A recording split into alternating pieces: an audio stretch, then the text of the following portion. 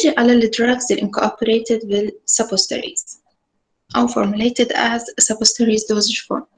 هذه الدراج should have a sufficient absorption for particular body cavity if for systematic use. يعني شنو؟ يعني إنه هنا أنت تحسب حسابك إنه الدراج اللي تريد تسويه as a suppositories إنه هو يشتغل فقط locally. مثلا إنه عندنا laxative suppositories إنه هذه أعتبرها فقط locally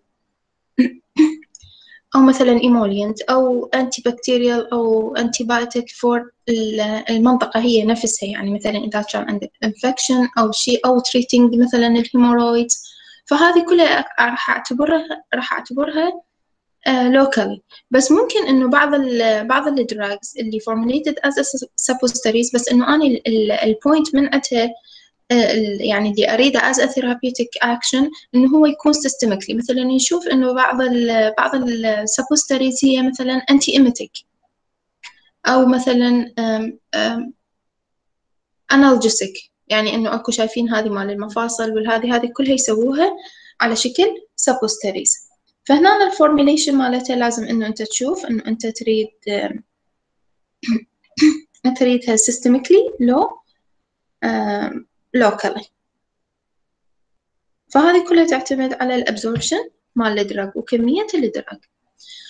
Best suited for a drug undergoes first pass metabolism recorded in GI fluid or irritated the GI mucosa. يعني يحاولون الماتيريالز أو الأكتيف ingredient اللي يصير بها first pass metabolism أو ما تتحمل الأسيديتي مثلا مال الستومك فلويد، أو مثلا ممكن إنه أيضا تسوي لنا irritation للجي آي ميكوزا مثل النانستيرويدال أنتي إنفلاماتوري دراج. هاي كلها ممكن إنه نسويها على شكل suppositories. should be easily dispersible or soluble in the base. لازم تختار الكل دراج يعني كل active ingredient البست base له. should be suitable to achieve homogeneity but should not have more affinity for the base or else wouldn't get released. يعني شنو هنا؟ إنه إحنا عندنا مثل كل الدوزج فورم إنه أنا لازم يصير عندي releasing للأكتيف ingredient. فإذا كانت الافينيتي مال الدراج للبيس أكثر من مال affinity للفلويد مثلا اللي موجودة أو الاريا اللي راح يصير بها الديسوليوشن، فمعناتها إنه هذا الدراج راح يبقى بالبيس وما راح يصير له releasing ولا راح يروح للبلاد circulation. فهنا لازم إنه من أختار البيس أوكي إنه تكون soluble or homogenized، بس شنو بنفس الوقت الافينيتي مالتها ممكن إنه تكون أعلى للبودي فلويد. The particle size should be less to improve the bioavailability and decrease the irritation. كل ما كانت particle size مالتك أكبر من تحضر السبوستريز معناته إنه ممكن إنه يصير عندي هنا irritation، لأن باعتبار المنطقة قلنا إنه هي أصلاً يعني mucous membrane وsensitive cell layers مالتها كلش قليلة، يعني إنه ممكن إنه one layer أو two layers، فهذه كلها ممكن إنه بسرعة يصير بيها irritation. فالمواد اللي استخدمها لازم تكون irritant يعني not irritant، وبنفس الوقت أقلل particle size على مود bioavailability، أزيد bioavailability وأزيد dissolution rate. The density and solubility of the drug should ensure a minimum usage of the base and formation of smaller suppositories. يعني إنه أحاول أختار البيس اللي يذوب بها الدراج better. يعني شو مثلا إذا أنت عندك بيس يعني عندك active ingredient تذوب مثلا ب1 جرام من البيس، وعندك نفس الactive ingredient بيس ثانية لازم أحتاج 2 ملغرام أو 2 جرامز على مود أذوب هذه الكمية نفسها مال الactive ingredient. فأحاول أختار البيس اللي تذوب الدراج أكثر أسرع أسهل.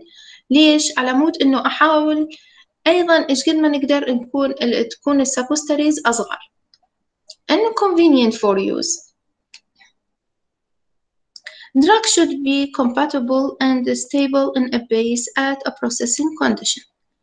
نفس الوقت إنه ما أستخدم مثلاً أحاول ما أسوي المواد اللي تكون heat liable as a suppositories. ليش؟ لأنه إحنا هنا قلنا إنه الactive ingredient لازم يعني إنه عندك البيس لازم تذوبها melted كاملة، بنفس الوقت إنه الانكوبريشن مالتها لازم يكون والبيس تكون hot يعني إنه حارة، فهذه كلها ممكن إنه تأثر على الأكتيف إنجريدينت. فمن تجي تريد تختار الدراج لازم إنه يكون يتحمل الحرارة، يتحمل السادن كولد، إنه يعني لأنه أنت راح تنتظر السبوستري يعني أو البيس أو الفورميلا مالتك شوية مثلا تبرد وبعدين نخليها بالثلاجة. فإنه هذه كلها المراحل والستبس مال الفورميليشن لازم إنه تكون يعني يكون الدراج ما يتأثر بهذه المراحل، كأنه يصير له مثلا decomposition أو أي شيء ثاني. التايب اوف suppositories bases إنه عندي suppositories bases اللي هم fatty bases والwater soluble or water miscible bases. الفاتي bases اللي هي cocoa butter والsynthetic fats وال يعني إنه يعتبروها partially synthetic. والwater soluble or water miscible bases اللي هي الجليسروجيلاتين والماكروغولز. نجي على الفاتي bases. البروبرتيز مالتها اللي هي أول وحدة عندنا الكوكو بتر واللي هي أكثر شيء يستخدموها الثرومبوما أويل. It's most widely used suppositories base and it's used in the prescription where no basis is specified. يعني من ما يحدد لك نوع البيس اللي لازم تستخدمها بهاي الفورمولا ممكن إنه معناته تستخدم الكوكو بتر.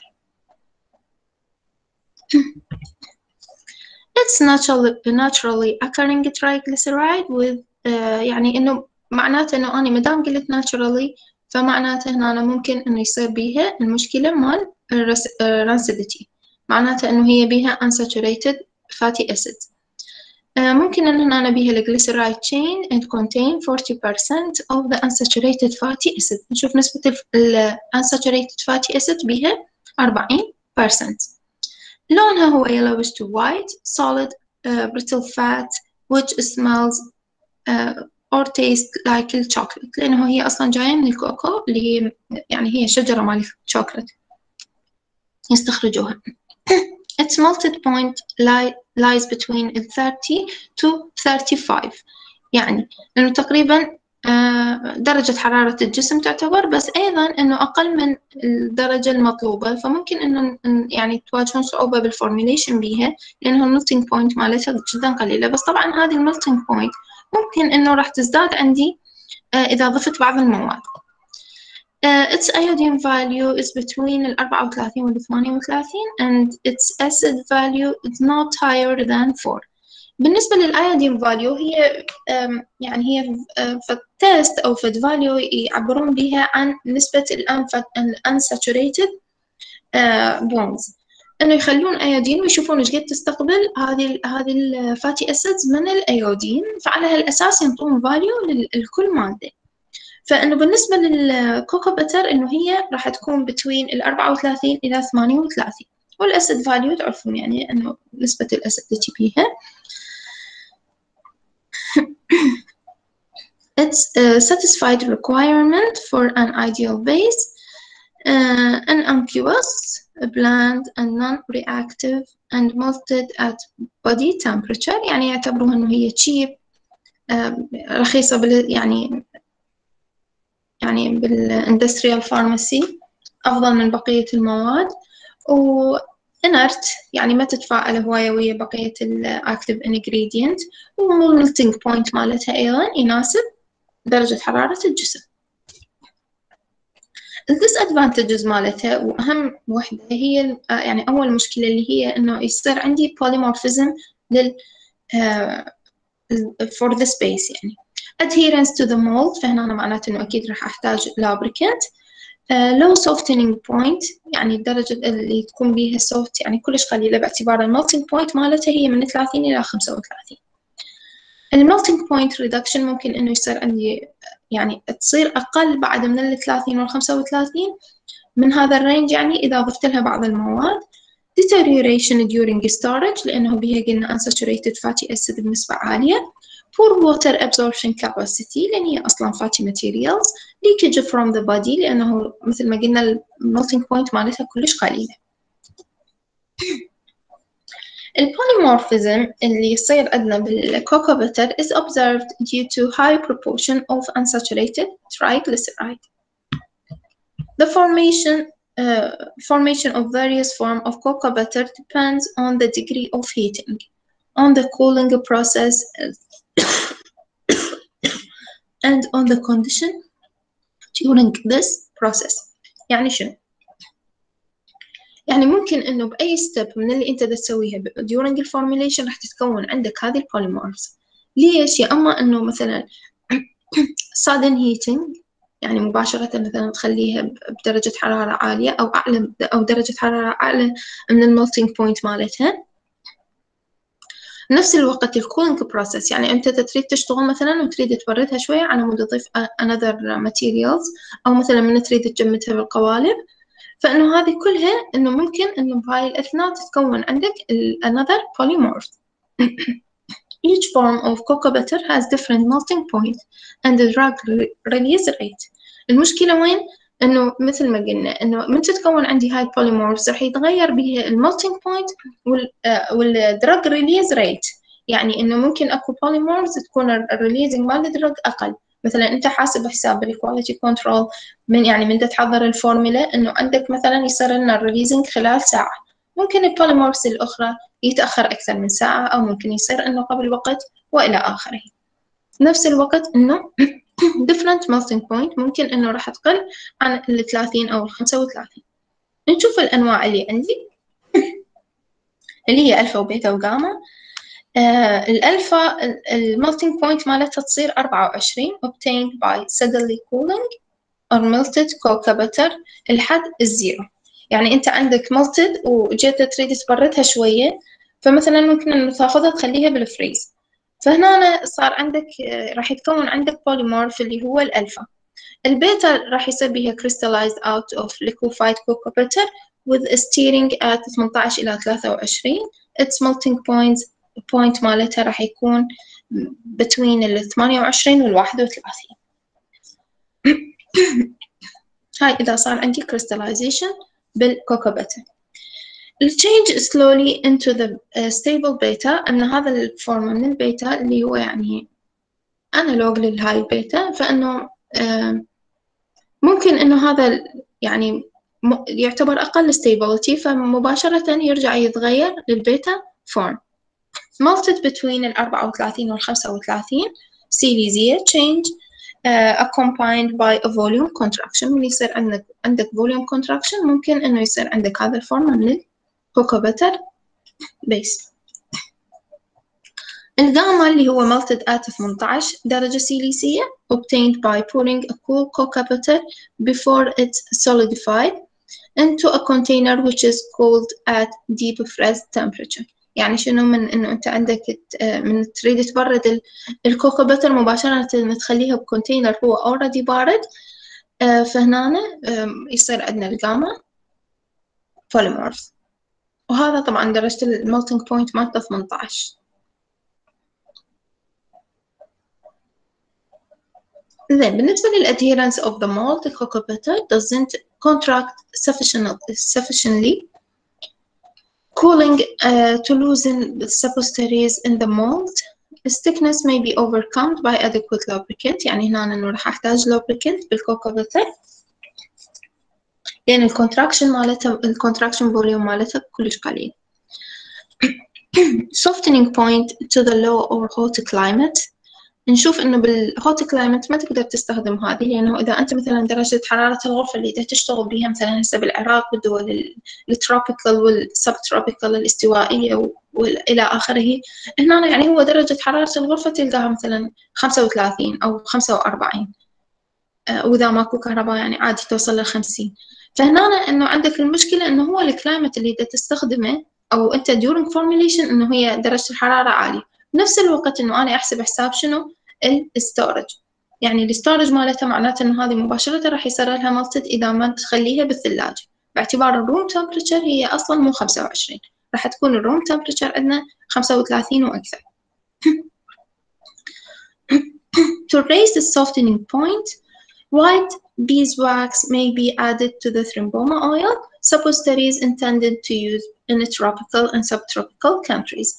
يعني شنو؟ هنا أنا ممكن إنه أضيف البيزواكس حتى أزيد الكونستانسي، أو يعني إنه أقلل من السوفتنينج اللي يصير بالhot climate.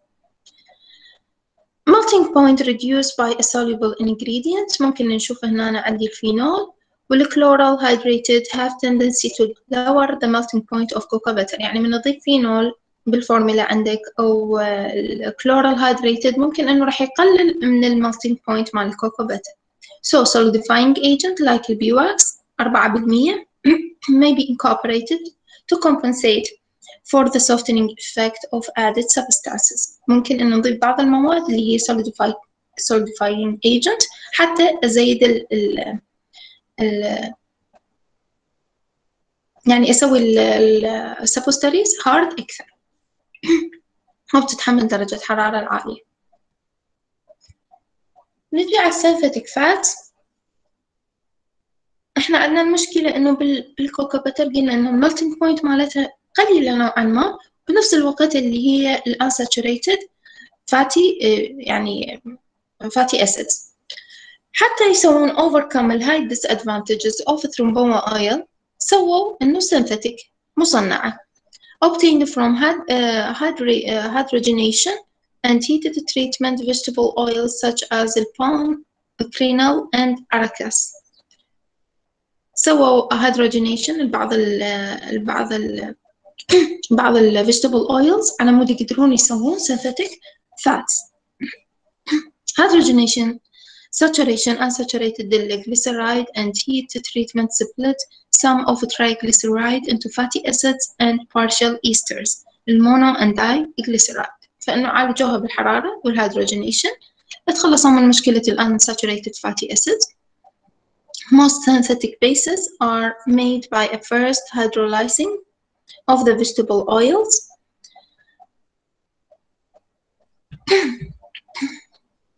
Then hydrogenation, the resulting fatty acids, and finally esterifying the acids by heating with glycerol. هذه الطريقة اللي يستخدموها حتى يسوون synthetic fatty acids.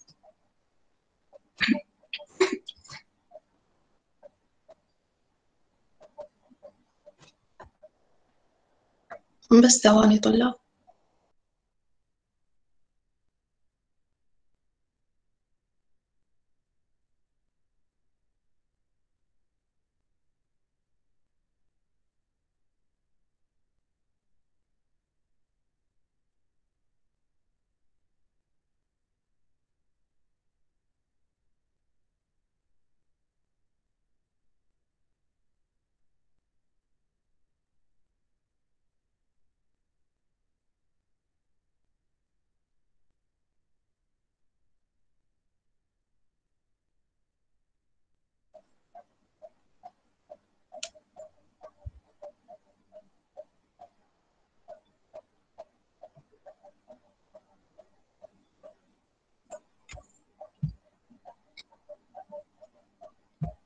زين.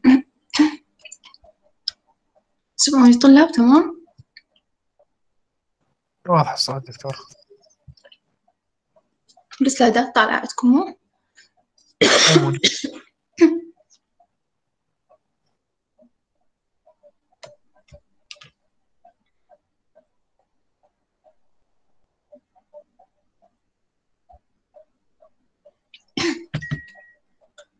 الادفانتج مالتها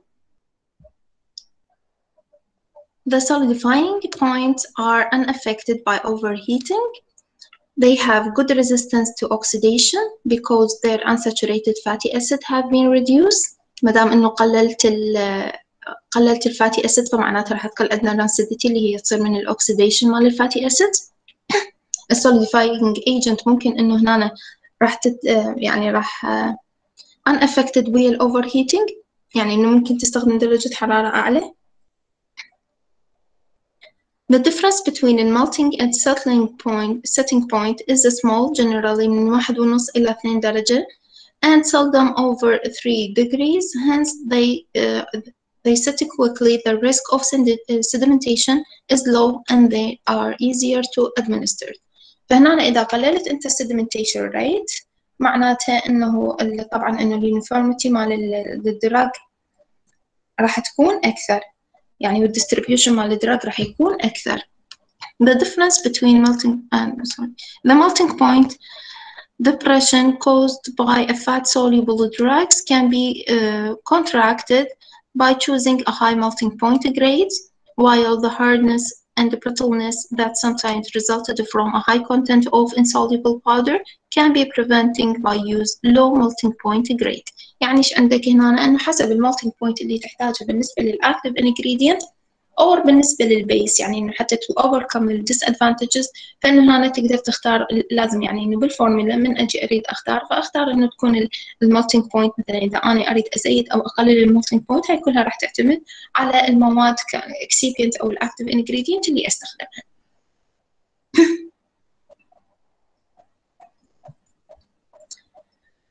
The high softening pointed grades are advantageous for a tropical and subtropical formulation. مدام إنه هنا زيدت الدرجة مال الملتينج بوينت، فمعناتها راح أقدر أستخدمها بالتروبيكال countries، يعني المناطق الحارة. They are usually contain a proportion of a partial glyceride of some, which مثلا عندنا هنا الجليسيرايل monostearate are water in oil emulsifying agent، يعني يستخدمون emulsifying agent and therefore their emulsifying and water absorbing capacity are good. يعني ممكن إنه إذا عندك active ingredient water soluble، أو هي يعني عندك water incorporated بالفورمولا، فممكن إنه هنا أضيف emulsifying agent اللي هو أعتبره water in oil emulsifying agent. هاي شنو؟ حتى أزيد الكاباسيتي مال الwater absorbing للسبوستريز. No more lubricant is needed because they are contracted. يعني هنا يصير عندك الفوليوم of contraction يعني لا بأس به، فإنه هنا ممكن إنه ما تحتاج lubrication.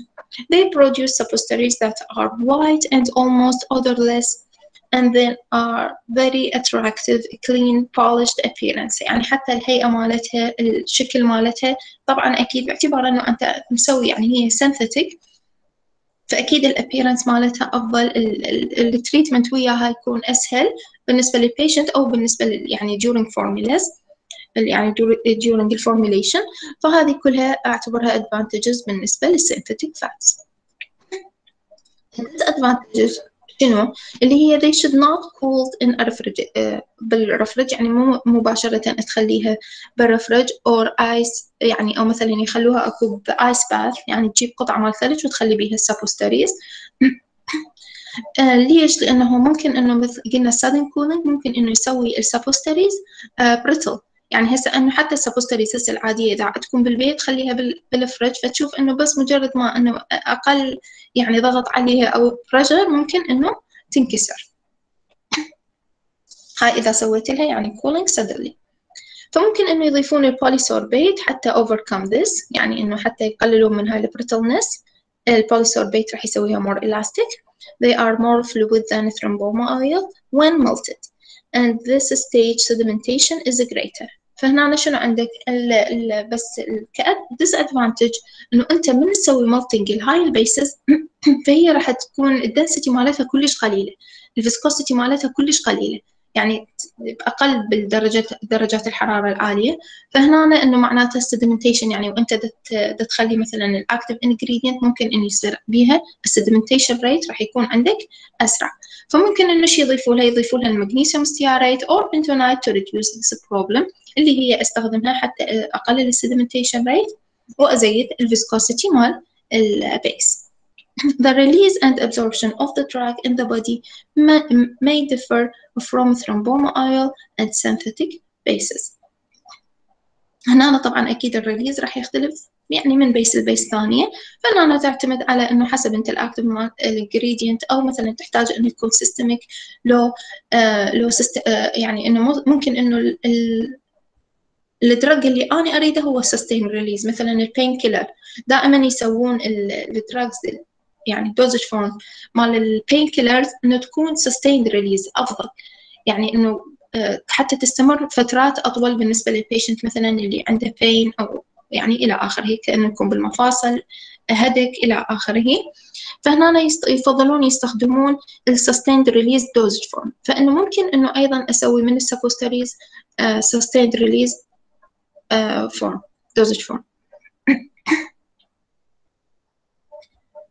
حسب إنه أنا أريد الريليز يكون سريع، أريد الريليز يكون بطيء، أريد إنه ممكن أسوي combination between the two. مثلا يعني إذا الريليز مال الثرومبوما يلا لهذا الدرج خلال ساعة، وإذا synthetic فات خلال ساعتين، فممكن إنه يسوون mixing between البيسز على مود مثلا هذا الدرج يصير له الريليز بمكان ما خلال ساعة واحدة وينطيني الأكشن مالته ويروح، فممكن إنه يصير خلال 3 ساعات، فمعناته الأكشن أو الثيرابيوتيك إفكت مال هذا الدرج راح تكون الفترة أطول. فهنا أنا راح أسميها sustained release، يعني يستخدمون polymers متعددة من الدراجز أو من البيسز على مود يتحكمون بالريليزنج مال الأكتيف إنجريدينت.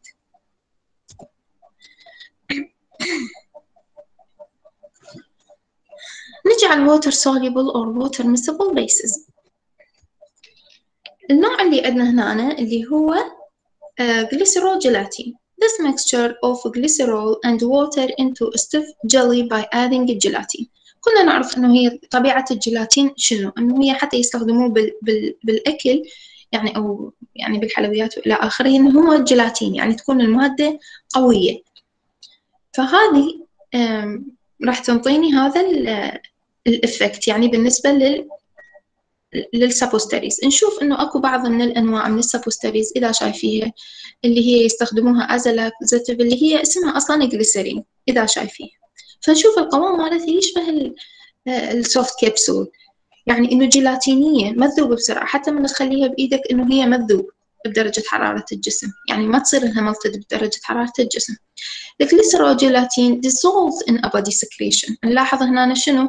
إنه هي مو ملتد، هذه يصير لها يعني مو ملتد بدرجة حرارة الجسم، لا هذه ورا ما ياخذها البيشنت تصير لها dissolving بالbody secretion body fluid secretion، يعني هذه الذوب مو ملتد. Since the solution is slow, drug release is more prolonged than to form يعني تاخذ وقت أكثر أكيد، لأن باعتبار إنه إحنا قلنا الأكتيف ingredient اللي عندي يعني تحتاج وقت أكثر بالريليزنج، فهنا أنا راح أحتاج إنه وقت أكثر للديسوليوشن. عندي الفلويد قلنا كلش قليلة، هي 1.5 إلى 3 مل فقط، فهنا أكيد راح تاخذ وقت أكثر حتى يصير عندي dissolving للأكتيف ingredient.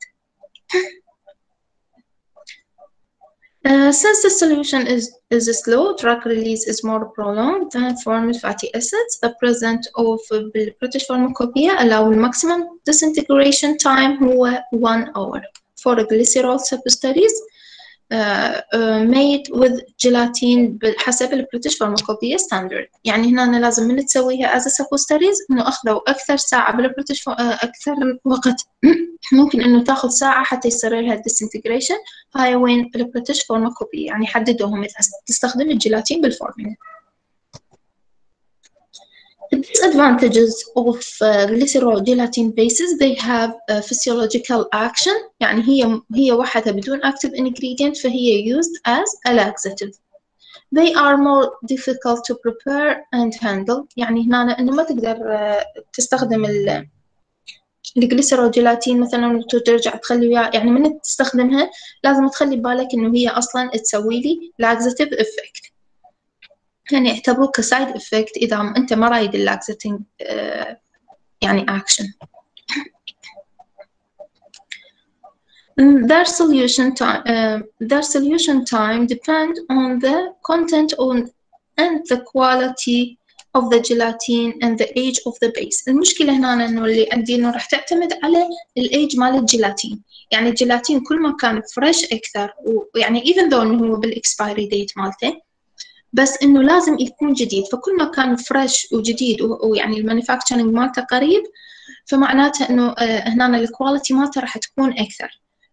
تعرفون يعني أنتوا كل الجليز أما إنه هنا تفقد الووتر مالتها أو يعني إنه يصير بيها دراينج من الكلايمت، وخصوصا بالأوقات يعني بالأماكن الجافة والرطبة، فلازم إنه الستورج مالتها يا أما يكون كلش مضبوط، يا أما أي تعرض للسيركمستانسز هاي والإنفايرمنت، فمعناته إنه راح يأثر على الإفيكاسي مال الجيلاتين as a base يعني. They are hygroscopic, so careful storage is required. It's also lead to dehydration of the rectal mucosa. with a consequent irritation. This as advantages where a laxative effect is required. في حال إنه أنت ما تريدها كلاكزاتيف بس الاستخدام مالتها هذا ممكن إنه يسوي لي dehydration بالركتال ميوكوزا. هذه شنو؟ طبعا إنه باعتبار إنه هو فاقد المويسترايزنج مالته، فإنه من يجي يشوف أي فلويد يعني أو يعني من تخليه بأي وسط بيه فلويد، فأكيد مباشرة راح يسحب كل يعني يسوي dehydration للركتال ميوكوزا. هذه يعني during the application. Gelatin is incompatible with the protein precipitate such as tannic acid. يعني إنه هنا باعتبار إنه هو أصلاً الجيلاتين يعني إنه gel like structure، فإنه هو ما تقدر تستخدمه ويا البروتين precipitate، مثل إنه عندنا هنا مثال tannic acid. macro goals اللي هي PEG البروبرتيز مالتها long chain polymers of formula exist as a liquid if their average molecular range from 200 ل 600، فتشوفه إنه موجود على شكل liquid، أكثر راح يتحول إلى solid. Their water solubility, hygroscopicity, and vapor pressure which increase بالaverage molecular weight. كل ما يزداد molecular weight معناته راح تزداد عندي solubility والhygroscopicity والvapor pressure. They do not hydrolyze or deteriorate, and they are physiologically inert and do not support mold growth. باعتبار إنه هي أصلاً يعني ما بيها water إلى آخره، هو مو naturally occurring، فهنا المولد growth مالته راح يكون أقل. The PEG suppositories can be prepared by both molding and cold compression method. عندنا طرق عديدة إنه يسوون بيها السبوستريز، فإنه هنا تقدر تحضرها بالمولد ونقدر نحضرها بالcold compression method.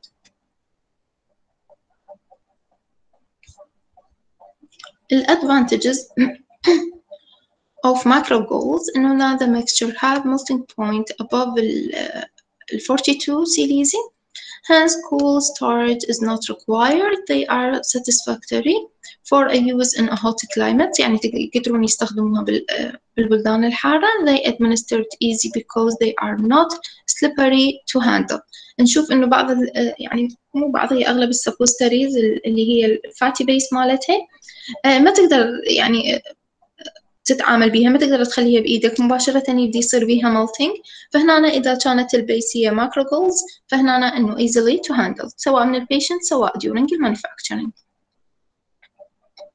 Because of this high melting point,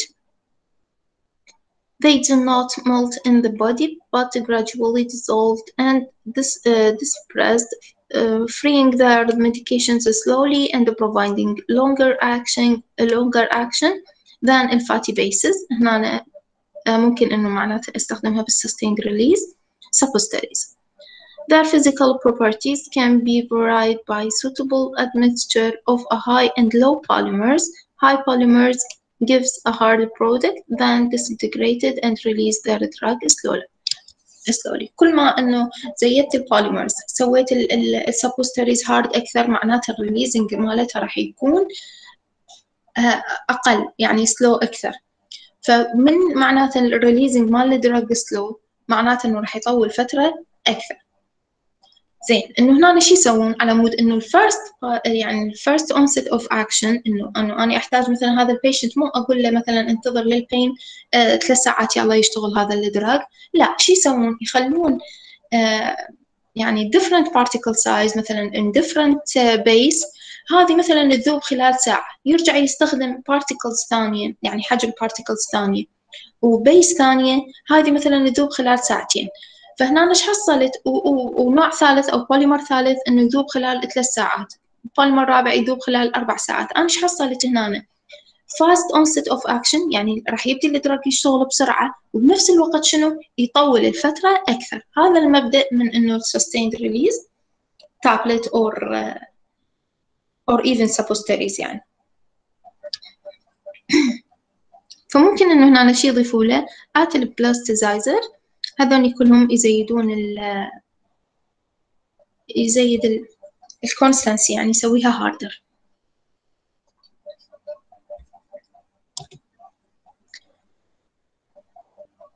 الادفانتج أيضا عندنا they do not stick in the mold since they are contracted on cooling، يعني بيها volume of contraction obvious، يعني واضح، فممكن إنه ما تستخدم اللابريكانت. Because of their high molecular weight, solution of a high viscosity are produced when they are dispersed in the body.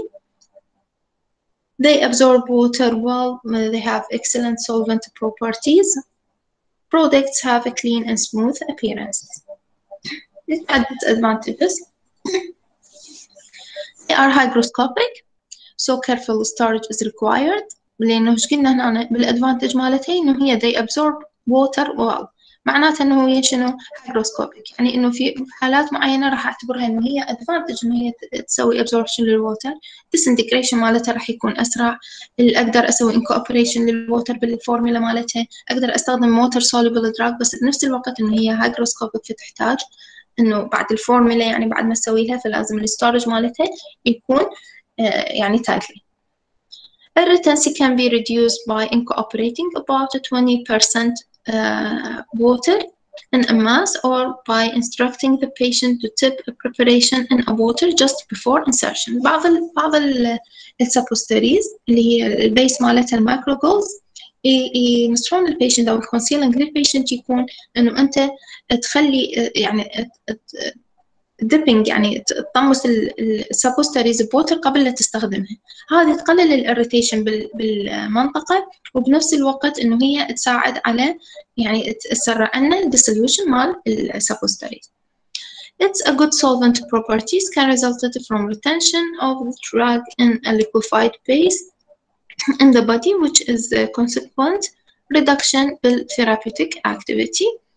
يعني إنه ممكن إنه عندنا أيضا هاي تصير مشكلة كرزلت، يعني إنه من يصير عندي retention of the drug بنسوي liquefying للبيس، فهذه أعتبرها disadvantage. A product sometimes factored on its storage, particularly if they are containing high solubility macrogoals, which can lead to a super saturation solution in a water and sequence the crystallization, and this is mass granular and brittle. ممكن إنه إذا ما ذوبتها زين أو ما استخدمت الكميات الكافية راح يتكون عندك هنا شنو saturation، أو يعني استخدمت كمية أكبر، فممكن إنه هنا راح يصير عندك saturation solution. من صار عندي saturation solution ممكن إنه هنا راح تتكون عندنا أيضا crystallization. crystallization معناته الانيونيفورميتي بالديستريبيوشن مال الدراج، ممكن انه ايضا تسوي لنا الاريتيشن.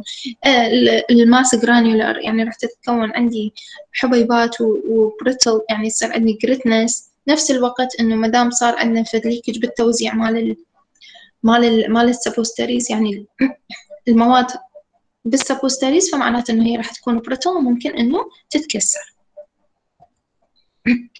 crystal growth of a certain medicament may be occurred particularly if they are partially solution or partially in a solution partially in a suspension بالبيس. يعني شنو؟ أنت مثلا ضفت emulsifying agent أو ما ضفت emulsifying agent، فعندك جزء راح يذوب بالووتر ويعني يصير على شكل solution، وجزء راح يذوب بالبيس، فهنا راح يصير عندك crystal growth لأنه صار عندك distribution مو صحيح.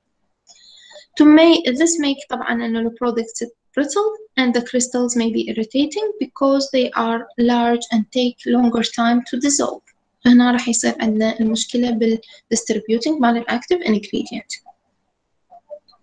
They are incompatible with the bismuth, salt, tannins and phenols. They are lower the activity of some antibacterial agent and dissolve certain plastic necessity care for choosing الكونتينر. يعني ممكن إنه أيضا هي الكونتينر كنا شايفين الكونتينر اللي تجي بيه هاي السبوستريز هاي الستريبس، فممكن إنه إذا الستريبس مالتها من بلاستيك، انتم شايفين إذا شايفين الفرق، اكو سبوستريز تجي بشي فويل يعني هذا السيليفون، واكو تجي بستريبس على شكل بلاستيك هذا الابيض الفاتح، يعني انه وايت لونه، فهذه تختلف انه حسب البيس. ممكن انه اكو بعض البيسز هي تتفاعل ويا هذا البلاستيك، فانه لازم انه نختار الكونتينر حسب نوع البيس اللي مستخدميه.